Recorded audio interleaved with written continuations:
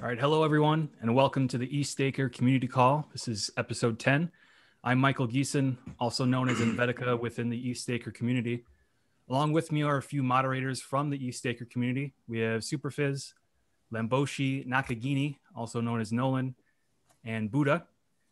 We also have our special friend Patricio Warthalter, who is the founder of POAP. We'll be distributing a POAP for attending this call. To do so, you're going to go to the ETH2 server. If you're not already a part of that, it's invite.gg/ETHstaker. You'll enter the POAP channel there, and you'll see a message by Wolfhalter with the name of the POAP bot. And then you'll send a direct message to that POAP bot with the code word moon. All right. So I don't know about the rest of you, but I'm incredibly excited about today's call because we have our very special guest, Alon Muroch from Blox Staking. Hey. How's Happy it going to be today? here. Great to have you. Going well. Now, with the forthcoming update to Ethereum 2.0, one of the core changes is the shift from proof of work to proof of stake consensus. And with that comes staking. Superfizz actually presented during the ETH Online Summit on the 23rd. And in that talk, he mentioned alternatives to solo staking, one of those being staking pools. I think why I'm so excited for today's call is because though there are really only two paths to choose when staking, solo staking and staking pools, there are many variations of staking pool services. So with that, I'd like, with your help, Alon, if you could kind of explain to us that may not already be familiar with staking pools, what they are in a general sense and what type of staking pool that Blox staking is. Sure. And so in general, Ethereum staking, as you've mentioned, is pretty exciting. It's exciting for a bunch of reasons, which might we even can kind of get into. But generally speaking, it's your ability to take your Ether and basically secure the network and also get rewards for it. But in order to do that, there's a few technical limitations or challenges, depending how you see it. Two main ones. One is you need a minimum of 32 ETH to actually stake. And the second one is you have to have some kind of a specialized software running 24/7 because staking in Ethereum is very much an active game rather than delegating your stake to somebody else, which is very, very kind of maybe more common in other blockchains. And so those two factors combined means that there's a whole different economy of staking and different services and different ways to go about doing that, which were probably, that didn't need to be in existence before, but now obviously for Ethereum, they should. And so solo staking is obviously just staking 32 Ethereums, running your software, and that's it. And staking pools is basically lowering the barrier in those two elements. One is you could stake any amount you want, and if built right, you don't even need to run a piece of software as an end user. And so that's the goal and maybe the scope of staking in pools. And of course, all of that is under kind of the presumption that you're doing it in a decentralized way. Of course, you can always just take your Ether, put them in a centralized staking service, and they do everything for you. But of course, you lose control over your coins. Yeah, that's a good point. So kind of breaking down the different variations of staking pools.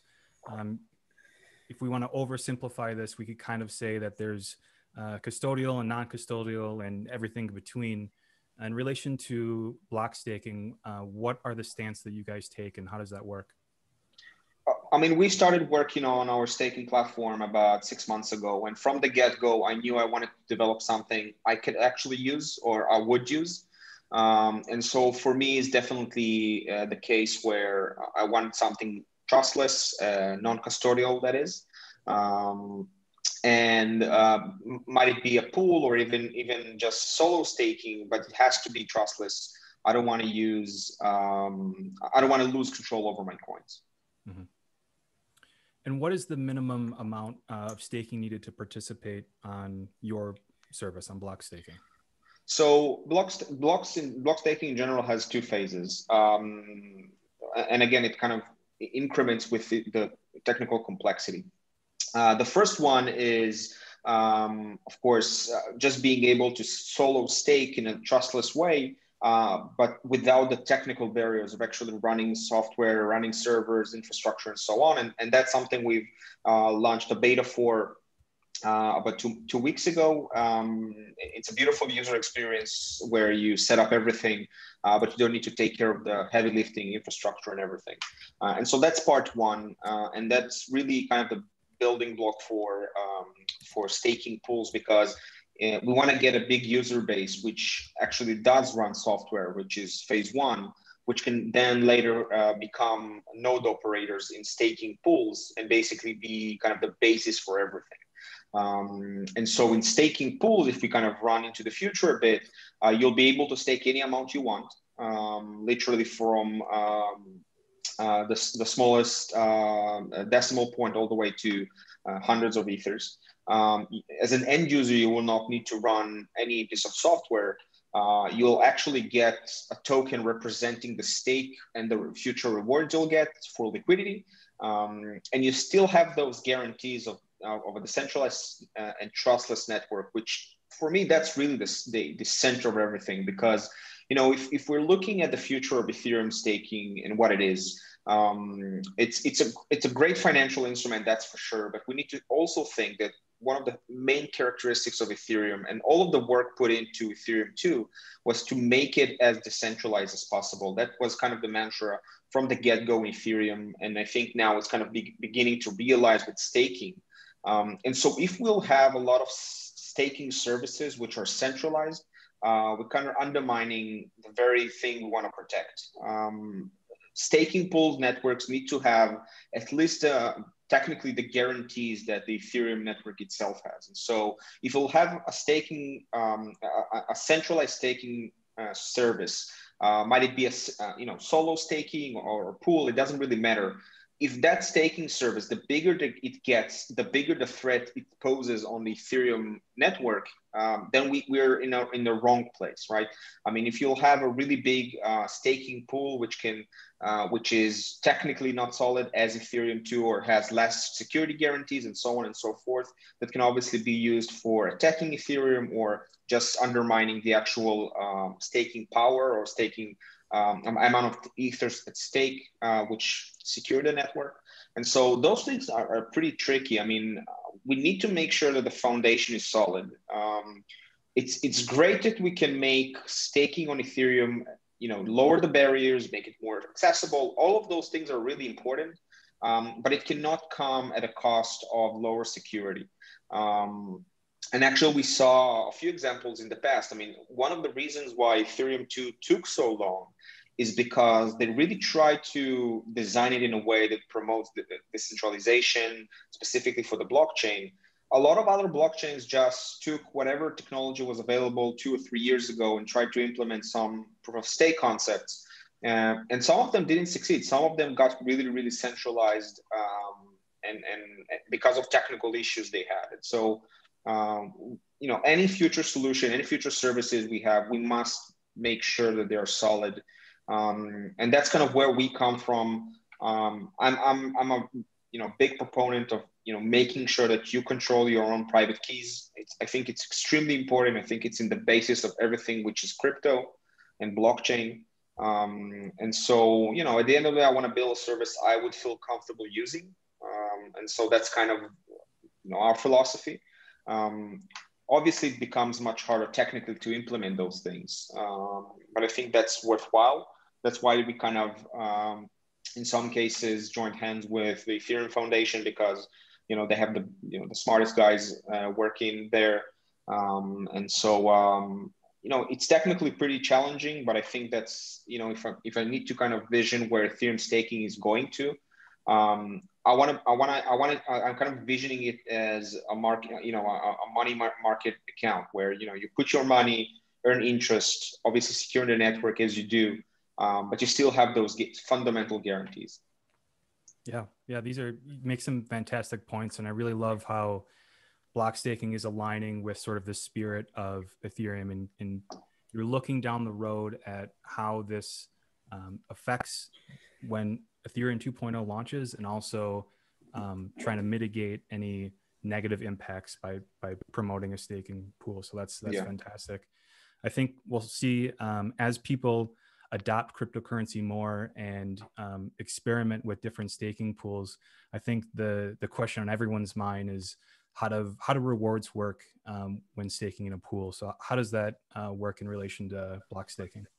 So it's actually something we're still researching, but I think that we have a good kind of lead or direction we want to take. And so we've looked at a few things. So let's say you have a staking pool, you solve all the technical issues, that's fine. You have node operators which run the network basically, and then you have the end users which basically form the actual pools.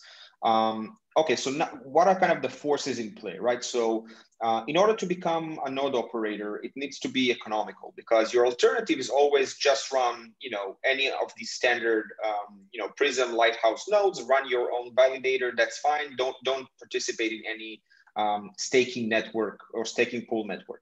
And that's kind of a very appealing alternative, because at the end of the day, Prism, Lighthouse, those are, they have their user base, they have a lot of traction and everything. And so the rewards should really reflect the fact that there's a big alternative for not actually participating as a node operator.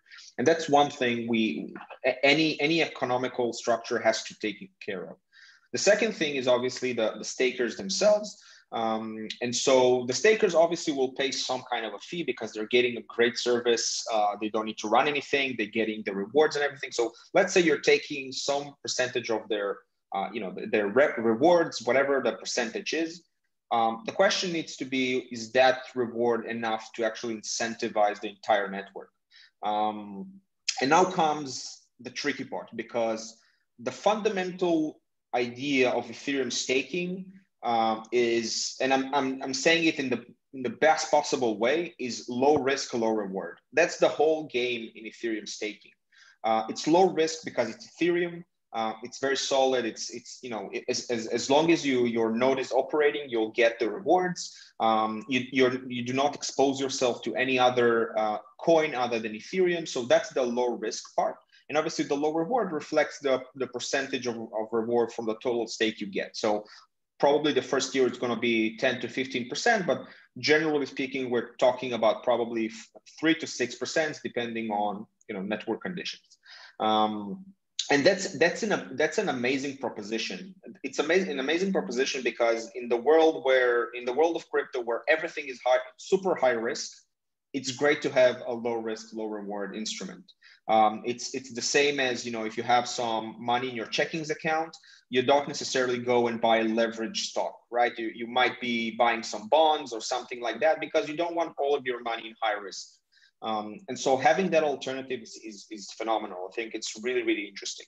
The thing is that very property which makes Ethereum staking so good is actually making it hard to actually incentivize a staking pool, because if the only thing you're incentivizing node operators on the staking pool is the actual rewards, then if those rewards are pretty small, then the incentive will be pretty small. And so you have to have some kind of a third party or an external economical force which can drive the network. And so you have to have some kind of a token dedicated for the network itself. It's not a new thing. Every blockchain has it. You have to have some kind of an economical driver behind everything.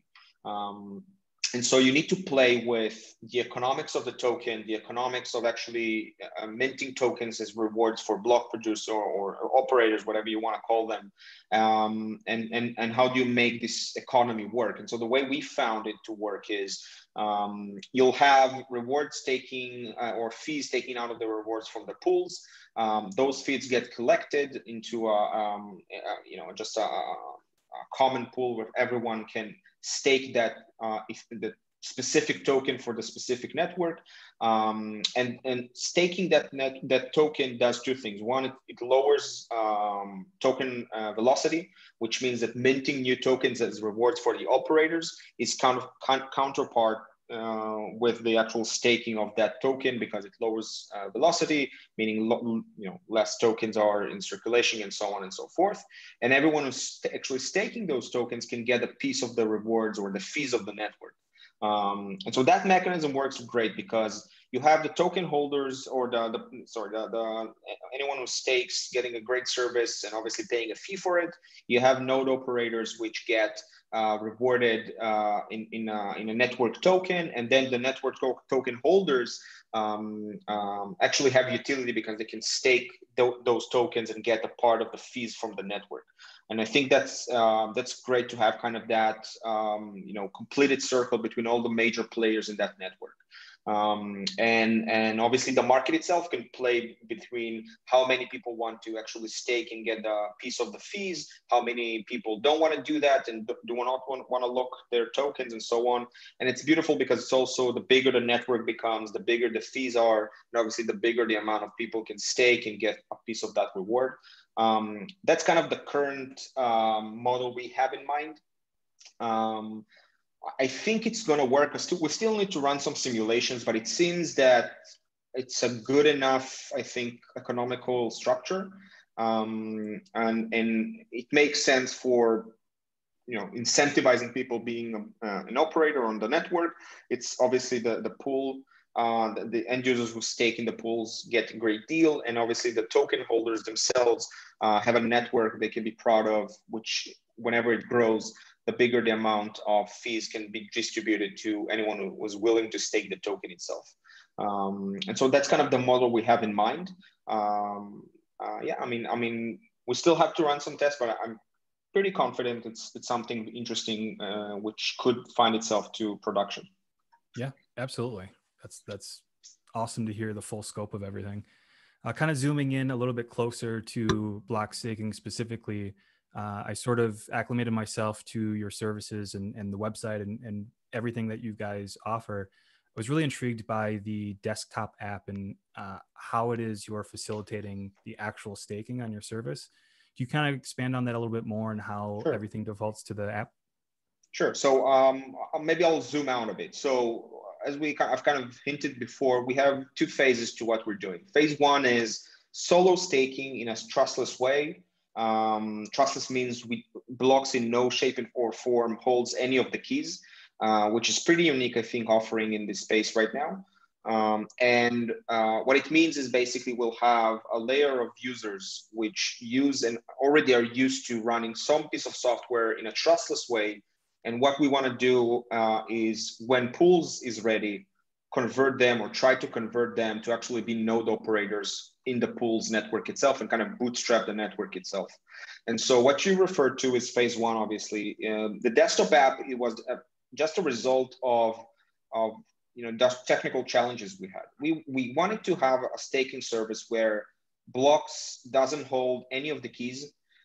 Basically, all of the sensitive part of staking, which is the keys and operating a wallet which signs those attestations and block proposals, we wanted that to be completely trustless. And so that was a challenge because every other service, what they do is they hold the validation keys and they give you the withdrawal key and call it a day because it's easier to just operate that way, right?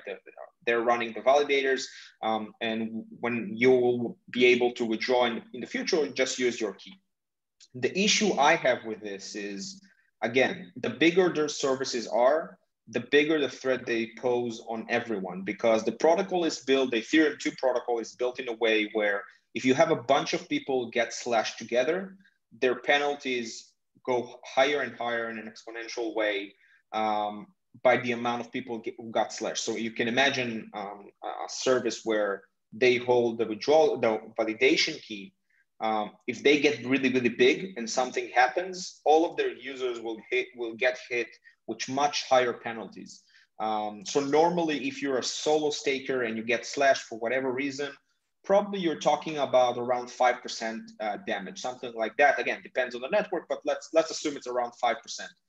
If you're staked with a big staking service, that could be up to 100%, and even higher. But higher is obviously not possible. But basically, lose the entirety of your stake, and that's not something I want to be in. I mean, again, we're talking about low risk, low reward, right? So, and that's an important distinction because if the risk goes higher than what it is right now, then maybe it's not even worthwhile to even stake, right? I mean, if the risk is really, really high, maybe I don't want that 5% rewards a year, right? Maybe I'll just hold my Ether in my ledger or whatever security I have right now and don't stake. And so, and that's a solid alternative. And we need to keep that in mind. And so we need to keep the risk really, really low.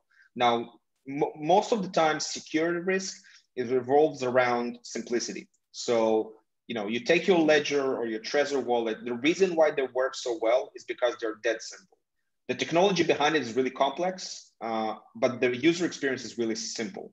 And they do it in a trustless way. So that's what kind of we try to mimic. So in Ethereum 2, you need to run some piece of software. So what we did was we took a wallet. That wallet holds your keys. It's a hot wallet because it needs to be hot, meaning it's online 24/7. It has internal slashing protection and security guarantees. And so that wallet has a very small footprint. And basically what we do is we take the desktop app you mentioned before. The desktop app is just a user interface. You choose where you want to deploy that wallet, right? AWS, Azure, in the future we'll have you know, local installation and so on and so forth. You decide where you want to install that wallet. That wallet has a very small footprint. You obviously install it in your own accounts. Blox doesn't have any access to them because the desktop app is the one who does all the installation, automation, and all of those things. Obviously, it's open source and all of those good stuff. And so once you install the wallet does signing, right? It has slashing protection built in. It has the keys. We're using HashiCorp's Vault, which is really, really great key management software, you know, tons of years in production. And then we come and give you the infrastructure. So we run Ethereum 2 nodes, Ethereum 1 nodes. We run a bunch of them. So there's always redundancy. We run Prism, we run Lighthouse. We do all the heavy lifting. The end result is you're running a very small wallet. If you run it on AWS, for example, it doesn't even cost you anything because it's so small, it fits into the free tier. So it doesn't actually even cost you anything. And then we take care of everything else, right? So if there's updates to the wallet, we just give them to you via the desktop app. One click, you install the updates, right? The seed is obviously stayed on your wherever you want to, you know, hold your seed. That depends on you. When Ledger and Trezor will be ready, obviously that could be on their devices. You enjoy, you know, a really, really solid infrastructure, wallet infrastructure from HashiCorp, which we developed a plugin for specifically for Ethereum 2. And so that setup, when we started to think about it, it made a lot of sense to me, and it was something I said to myself, that's definitely something I would use, right? I imagine that, again, with the context of low risk, low reward. I think it's low risk because it runs on my own server, on my own cloud.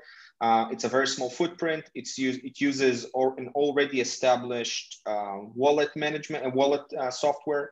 Blox, even if Blox gets hacked 1 million times, the only thing that will happen is you don't get service from Blox, and so you always can get your seed, go to a different service provider. That's it. And so for me, it was a great solution. And so the desktop app, make a long story short, the desktop app was really a result of we wanted to do that. And via web app, you can't really do that because there's a bunch of things you need to do internally. And so we decided to go kind of the Ledger way. Ledger has their Ledger Live. And so we kind of copied the name.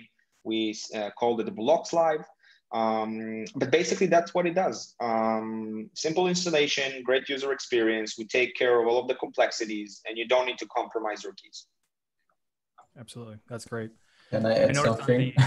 Oh yeah, go ahead. So just going back to the things you said earlier about non-custodial and custodial, I believe that it's very misleading, the term in itself, because some staking services define custodial completely differently than others do. Some say, oh, we don't hold your withdrawal keys. That means that this is non-custodial. Some say, oh, you have all your keys, but you have to use a third-party app, and which is sometimes not open source, and call it non-custodial. That's not directed to you, just in general, but I believe that we should generally use a different term when it comes to non-custodial. I actually agree. I think the right term should be trustless, or a trusted service, right? So it means that in some part you need to trust some other service for your personal security. Okay. And so, yeah, I mean, and so you're definitely right. I mean, some people won't be, I've mentioned AWS and Azure, some people won't be comfortable using those, and that's fine. And in the future, we'll have a local deployment where you can run it on your own server. There's no technical limitations on running our wallet on your own server if it's in your house or wherever you want it to. So I definitely agree. For me, I probably will use AWS just because I don't have a local server. But I definitely respect anyone who doesn't want to have AWS as a service provider, and that's completely fine. Actually, if you think about it, what we are offering is more of an infrastructure provider, which is wrapped around a beautiful user experience. But at the end of the day, you can take our desktop app or wallet. They're open source. You can do whatever you want with them. It's not a great business for us, but at the end of the day, that's what we needed to do in order to promote transparency. And so you literally can take our wallet and our desktop app, and if you have some development experience, you can use them for yourself. So of course, we hopefully use us, but yeah. Well, did I understand correctly that if a user runs Blox staking, I tested myself today. I couldn't. I tried to test it, AWS, yeah. but does Blox run the beacon nodes in the background and the user connects to them, or do they run their own beacon nodes? That's what I couldn't figure out. You mean, do you as a user run the beacon node, or we run them? Yeah, so is the Blox app also syncing its own beacon node, or am I connecting to yours? You're actually connecting to our beacon nodes. So okay. We run a bunch of them behind the scenes. And from a security point of view, you don't really miss anything because, again, you have slashing protection built internally to the wallet. So the wallet, which sits on your infrastructure, is the ultimate authority to if it wants to sign or doesn't want to sign. So if the beacon chain, for example, let's say Blox gets hacked, and somebody tries to ask the wallet to sign something which will get it slashed, the wallet will simply return an error. It will not sign it. And actually other attack vectors which we kind of discovered along the way. So for example, an interesting attack vector which wasn't really known was, let's say you don't get slashed, but somebody asks you to sign an attestation 5 years into the future. So no wallet up until a few weeks ago could handle the situation, and most wallets would simply sign the attestation. What it basically means is it got you slashed outside of the usual slashing condition. Because if you think about it, once you sign an attestation 3 years into the future, you cannot sign any attestation in between. And so, in a few weeks, you'll get slashed because of inactivity penalties. And so all of those small things are baked into the wallet, and the wallet decides if it signs or doesn't sign. That's what I said before, that if we get hacked, the worst thing that can happen is we don't give you service. And so you might lose a few rounds of rewards, but you can always take your seed, and just use another service if you want. But yeah, I know you're concerned. We've talked about a bit on a bunch of them. And I'm just asking these questions because I believe that the community cares about them. Sure. There is another thing that I was curious about. So if something goes wrong, is there an insurance or anything that covers the staker, or do they lose their funds? Because I know that some staking services have some kind of insurance that covers the loss. If you're... Sorry, go ahead. How does Blox handle losses?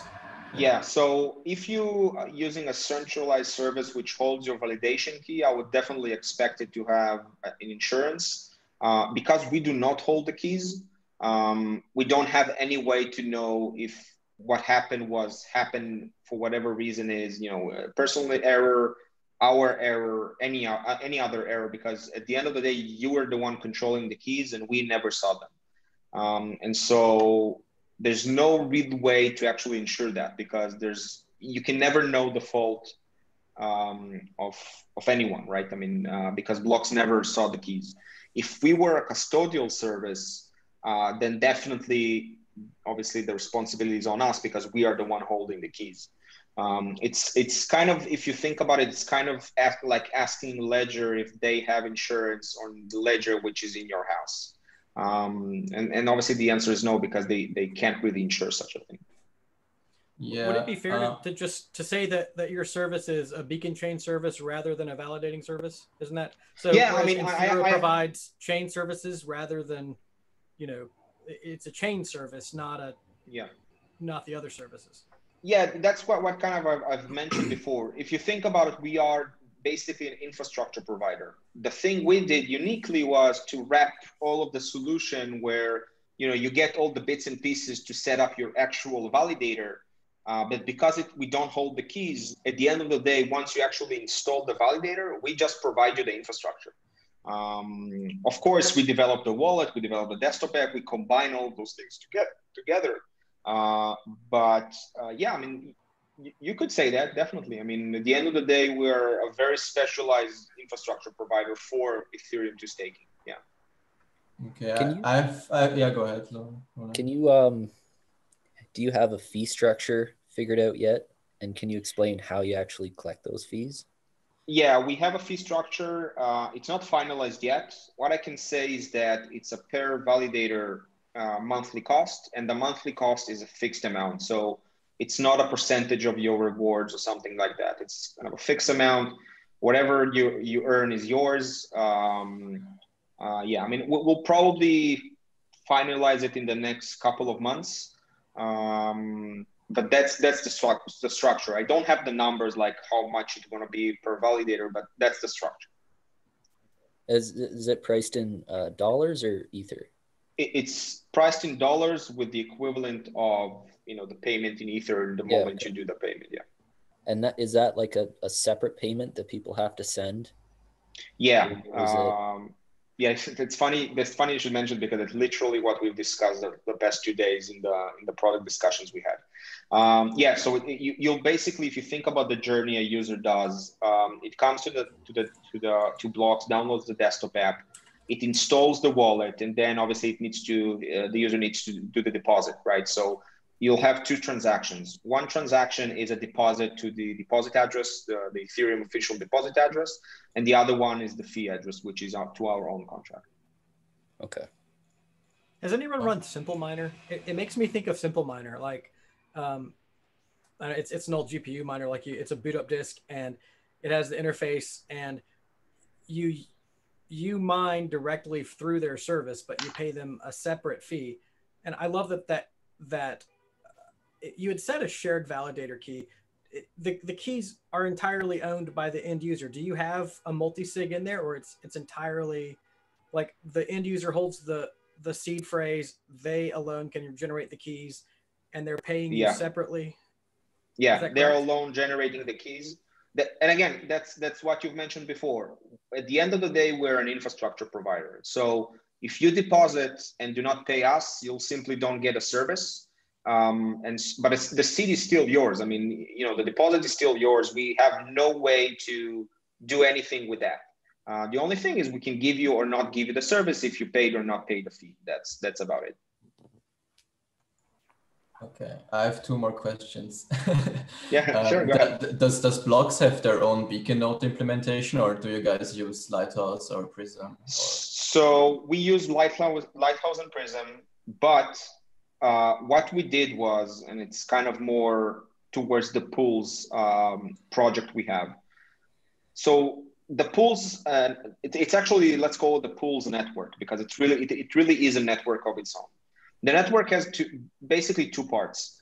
On the pool level itself, we use something which is called secret shared validators, which is an effort we did with the Ethereum Foundation to basically answer the question, how can you take one validator, one private key, and split it up in a kind of a multi-sig way between different entities. And so it's a multi-sig, but it's a multi-sig with a consensus layer on top of it for robustness and everything.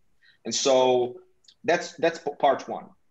The second part is, how do you connect all of the pools together for rewards, penalties, all of the things we've talked about before.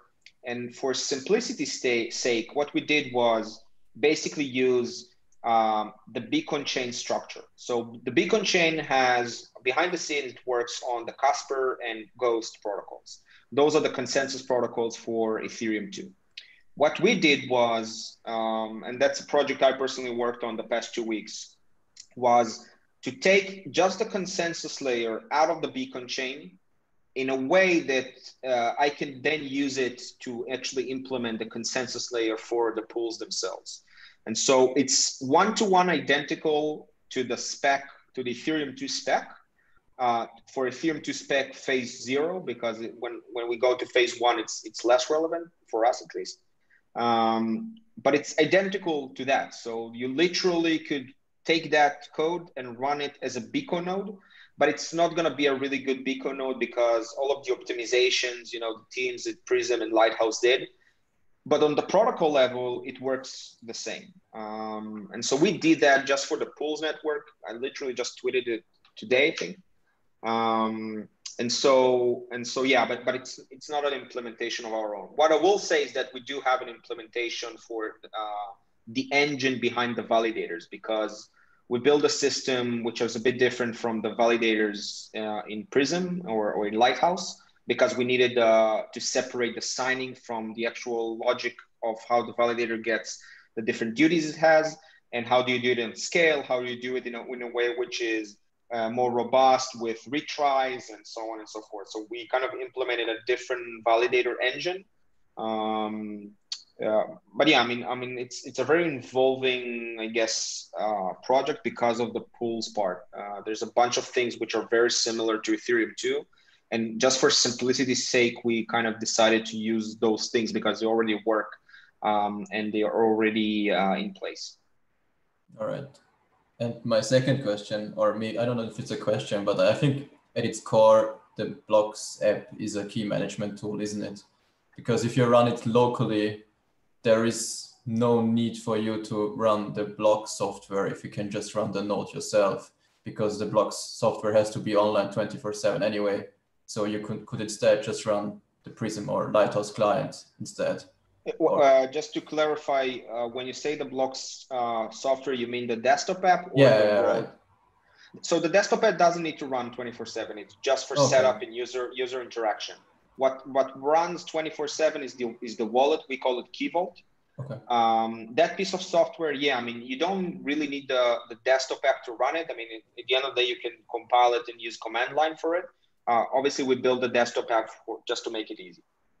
Okay. Yeah. Thank you.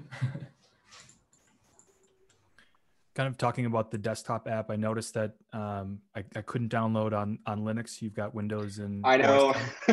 We tried it coming today. down the road though? Definitely. I mean, we tried it today, kind of hack things together. Linux is not tested yet. I mean, we have a version which compiled and kind of works, but it's buggy. But because we learned a bunch of people from the community who really want Linux, that's probably going to be on the roadmap for the next, I guess, 2 weeks, something like that. So yeah, I mean, definitely I'll ping everyone, you know, when it's ready, and hopefully you guys could test it out. But yeah, I mean, by the way, if you have if you have another machine, you can, I mean, Windows or whatever, OS 6, you can use it there. Windows and Macs are production ready. At the end of the day, the security is always at the wallet level, right? So the wallet is installed on a Linux machine, obviously.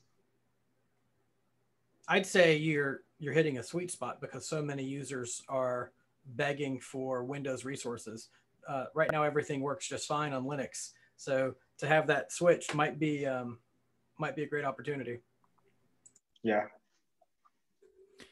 The only other question I've got here is you've touched on this on one previous question, but I'm hoping you can kind of expand on it more, is exactly what CDT is and how it functions within your platform. Yeah, so when we talked before about the incentive mechanism inside the pools network, right, where you have the fees which get collected, and then you have a mintable token as a rewards for the block operators, and then anyone which is a token holder can stake and get a piece of those rewards. I just didn't want to mention it, but we're talking about our own token as a token which will incentivize and really make pools become a reality, because otherwise it's just not economically feasible. And so that's the ultimate goal we see for CDT.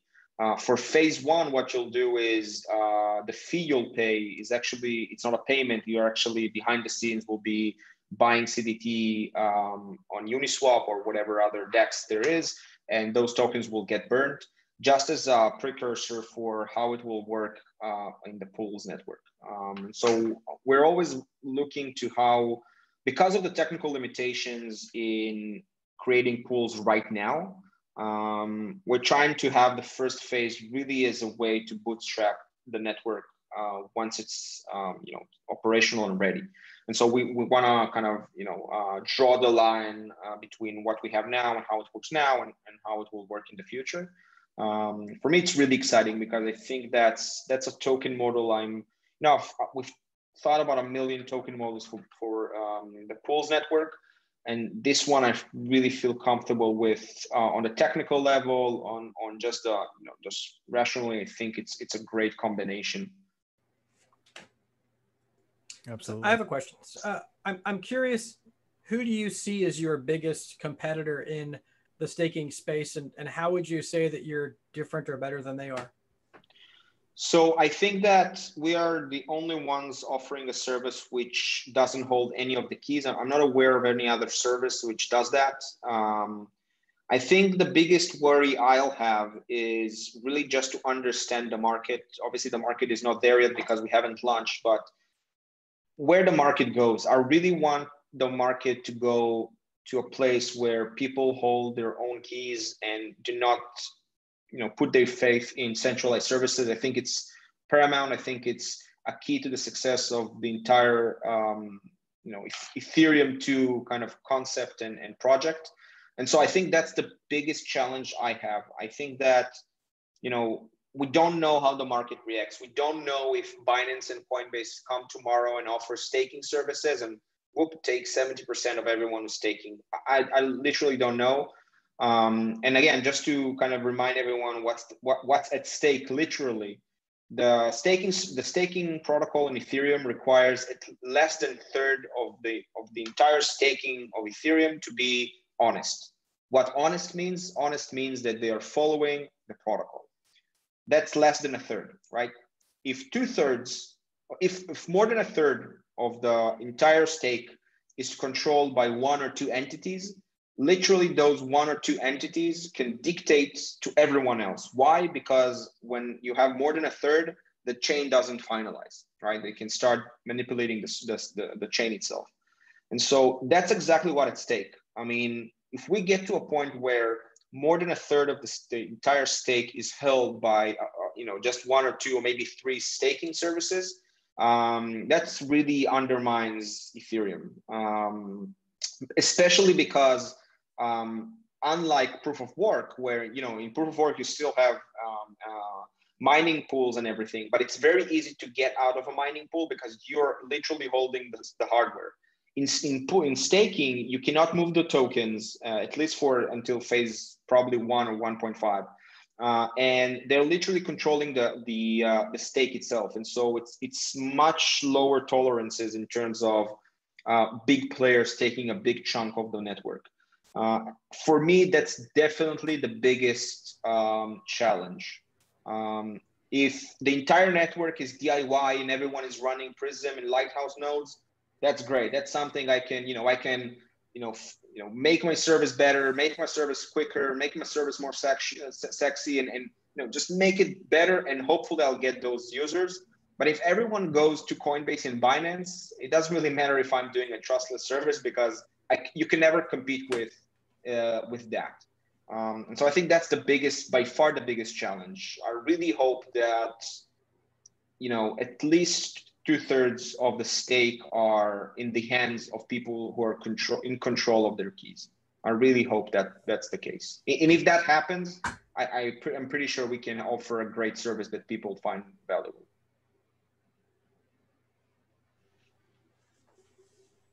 Does anyone else have any questions at all? Can you compare your service to something like Rocket Pool? I think Rocket Pool has its technical challenges. Again, I don't want to pinpoint. I don't think it's fair. But at the end of the day, the way I look at it is you need a service which has at least the guarantees of Ethereum, which means that if it gets really big, it doesn't threat its users or Ethereum itself. And I think on that regard, they probably have some challenges, as we do. But I think their design is not exactly 100% compatible with that. Okay. And do you think after transfers are enabled, it'll be easier for them to match what you're doing? Currently, no, because I don't think their problems is in how they construct withdrawals, because that's something which they can solve technically. There's a bunch of other things which their design doesn't really solve. It doesn't really matter if you have withdrawals through contracts and everything else. Again, I don't want to pinpoint because it's not fair. They're not here to respond. But again, they have their challenges, and there's a reason why we chose this design we chose, and there's a reason why it's more complex. Yeah.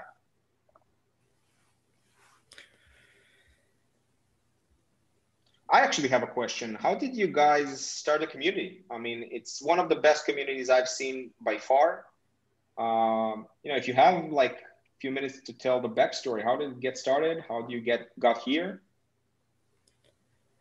Well, I think it was really Superfizz that got it really off the ground. We were.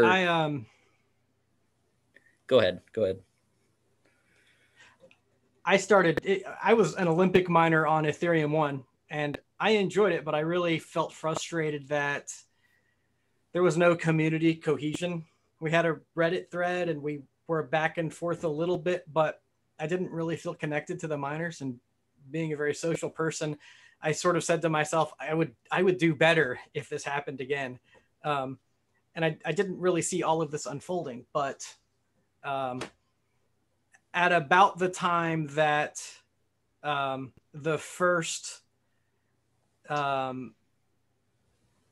iteration of the 1,500 Ether deposit contract was scratched, was about the same time that I decided to leave my job and be a stay-at-home parent.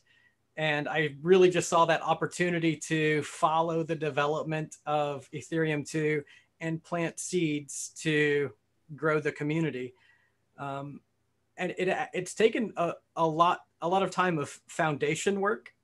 But I would say about a year ago, was it about a year ago? I messaged Lamboshi and said, "Hey, you want to be staking buddies?" And then that was the first link in the community, and you want to take it from there. Yeah, we met because we both bought like unnecessarily powerful servers. Like big rack mount servers. So I was like, oh, okay, this guy, he seems like a good guy. Could be friends with him. It worked out. Yeah, definitely. And we've just really been putting a lot of time into allowing staking to be a social event rather than just a purely technological event, because by building the community, we can now onboard people who have absolutely no previous experience with staking. We can make them feel welcome, and we can help them prepare to be solo stakers on their own. And that is our act of decentralization. By supporting other users, we decentralize the network by empowering them to stake.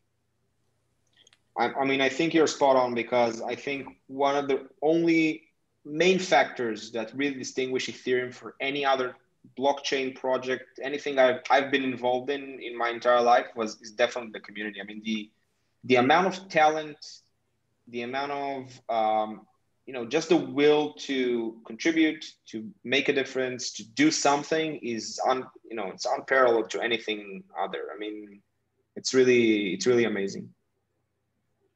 We have a ton of people who want to contribute, and that's one of the things that really makes it successful. Like we have a lot of ideas, and then we have people stepping up to say, hey, can I take care of that? Can I help with that? And so it really does help us grow and develop and expand. So I'm really happy with the way things are going right now. Yeah, it's an awesome community, definitely. Thank you. So what I'd Does like to do. Anybody in the chat have some questions? Oh yeah, good idea. I haven't seen any come through yet. While we're hanging out, we have just a minute. Yeah, and it could be a very good time for presenting what are those many initiatives that we are working in. Yeah. And so the first thing that we should bring up would be the POAP for today's call. If you haven't claimed the POAP, Michael, do you want to talk about that? And then I will jump into the quiz game and the other things we're doing. Yep. So for those of you who aren't aware of the ETHstaker Discord, you can join by going to invite.gg/ETHstaker. And to claim the POAP, you'll enter the POAP channel, and you'll see a message there by Warthalter. And in that message, you'll see the direct for the POAP bot. You'll simply send a direct message to that bot. Just send the word moon, MOON. Great. And so I want to talk about two initiatives, and then I'm going to pass it back to Michael because he's actually developing another one for us. The first thing that I'm most excited about right now is our quiz game. It's getting off the ground. Actually, this week it's really taken off. I know this is going to be dated, and I'm sorry, but on Sunday of this week, I believe that's November 1st, we're going to hold the first Ethereum quiz game. That is open participation to anyone in the community. All you have to do to get in is submit questions. We have a form. It's a post on ETHstaker. If you have trouble finding it, just message us in the Discord or wherever, and we'll get you to that form. Basically, you just submit questions, and that submission gives you the opportunity to participate in the quiz game. And if you think that through, the more questions you submit, the higher the likelihood that you'll win the quiz game. The prizes are a little in flux, but we have several Ether to spread out. And my minimum guarantee is that the 20 people who participate will get at least 1/10 of an Ether. So that's about $40 just for playing the game. What we're going to do is record that and then put it up on YouTube. And it will give the opportunity for people who are interested in Ethereum to watch that back and learn as they go. If it goes really well, we'll talk about making it a monthly initiative. But right now, it's one standalone game. Enter questions, join us. It'll be a lot of fun. And so I want to talk about one other initiative. It is the collaboration groups. And that is, again, you can find us at ETHstaker. You'll sign up, and our friend Jared, JH, will assign you to a group with 4 other people. So you'll be in a private chat with 5 people where you can kind of develop a relationship and talk about staking, talk about your experiences in Ethereum so that you have your own little core group to work with. And I really hope that by doing that, some of those core groups will grow and eventually begin giving back to the community. I know that's how we started, how our core group started. And I believe that if we can replicate that model, then we can really develop the community. And our biggest initiative lately has been the Ethereum Study Master. Michael, can you take over? Yep. So like Superfizz said, we have the Ethereum Study Master that can be found at ethereumstudymaster.com. Essentially what that is, the pilot, if you will, started on Reddit, where it was a vehicle in order to learn all things Ethereum 2.0 with this new update coming. It's sort of increased in scope to the point where we'll eventually be hosting individual courses ranging from the history of Ethereum, how to stake your own validator, and everything in between. So we'll expand as new things come out within the Ethereum world. And each course that you complete, you then get a custom POAP proving that you've done that. And I do want to mention that in addition to earning POAPs for or in the Ethereum Study Master, so are the other 2 programs that Superfizz mentioned. So the Collaborators program has a POAP, and so does the quiz show. So if you're hunting for them, if you're trying to collect these are the things. These are one of many things that you can do to participate in to collect. And I just remembered that we deployed a new sticky on reddit.com/r/ETHstaker. So the top post is our new sticky, and it has links to all of us, all of that information, a welcome video. That top sticky is really the best place to go for everything. All right. Anything anyone else want to bring up at all? Yeah, we had a question in the chat from Ben. He says, the issue of client diversity is floating around, but it seems this issue is/will be strongly affected by large-scale staking services. If they all choose to deploy Prism, this could lead to an unhealthy situation. Does anyone on the call have a view on this? So do you have... I mean, client diversity is extremely important. So you're just going to be running like multiple nodes, and if one of them should fail, we currently run in production. We run 5 Prism nodes and 1 Lighthouse node. We need to make some changes, but I think we'll ramp it up and probably have around 5 and 5. We still didn't get to a point where we actually run different versions of each of those clients, which is also important. But that's the end result. I mean, I think the best thing you can do is have 2 or 3 clients, at least maybe 2 versions, 1 latest and maybe one before that. And I think that covers a lot of it. And obviously have some kind of a health check between them, so you can actually know if something is wrong, right? I mean, if something goes wrong. All right. I think we're going to get yelled at if we don't tell you to run Teku as well.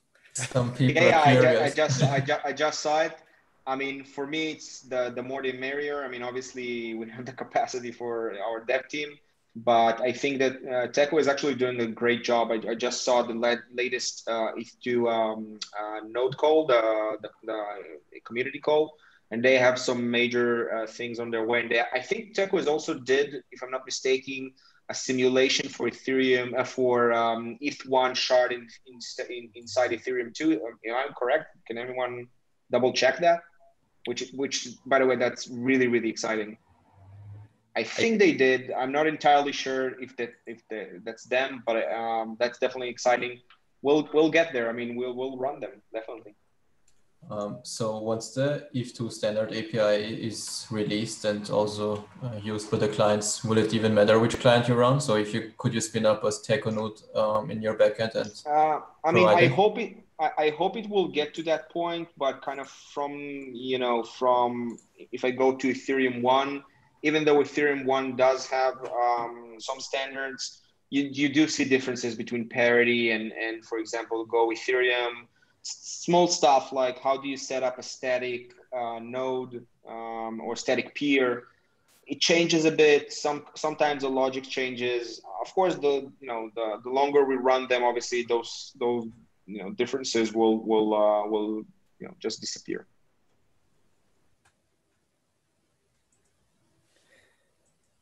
There's another question. Yeah, Kirk, the answer is yes. I mean, we already run a load balancer, so you could do, so when your wallet gets a request to sign, that request is atomic for a specific node because of various technical needs. For example, to subscribe to a subnet, which is specific for your committee. But what we can do is we can load balance the calls themselves. So for example, if you set it up, 30% Prism, 30%, third of the call Prism, third of the call Lighthouse, third of the call Teku, you could do that. So then randomly you'll get diverted into a specific node. Yeah.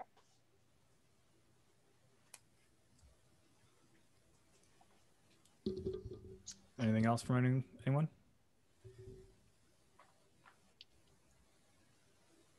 All right. Well, Alon, I really want to thank you for taking the time today. This was incredibly informative. Do you want to sort of shill out anywhere where people can follow you before we leave? Yeah, I mean, Blox staking, check out our website. I can give my Twitter if anyone is interested. I write a few, sometimes a few things there which might be interesting. Let's see. So yeah, I'll just write it in the chat itself. Okay. And Blox staking, of course, and bloxstaking.com. Yeah, I mean, just check us out and let us know what you think. Absolutely. Well, thank you very much. Thanks, everyone. Appreciate it. Yeah. Thank you. Thanks for coming out. Thanks. Bye-bye. Bye, everyone.